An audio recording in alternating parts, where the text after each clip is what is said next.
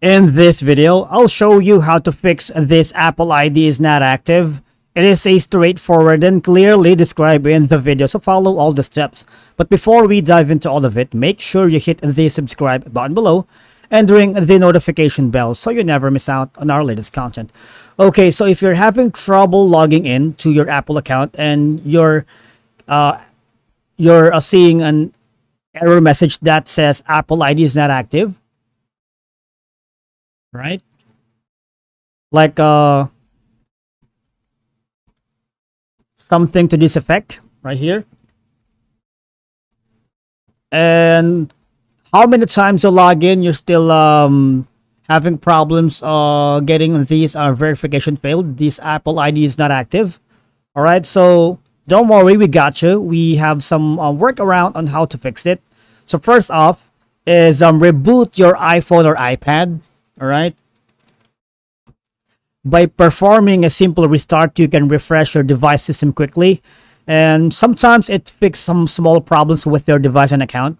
And of course, considering the steps of restarting an iPhone may vary due to different iPhone models. All right. And then next step would be you need to check your iCloud system status. Basically, if you check your iCloud system status to see if all systems runs correctly, if it goes well, that means the problem is a temporary one. So to check your iCloud system status, you can visit Apple system status page, right? And next, in this option right here, what we need is we need basically go to the help center. If you forgot your Apple ID, all right, or the email address that you use with your Apple ID, or aren't sure if you have one, you can look it up or check if you're already signed into an app or a service. All right, so all you gotta do on your iPhone or iPad or Apple Watch, tap the settings, all right, then tap your name, tap in security, and to find the email address and phone numbers that you can use to sign in.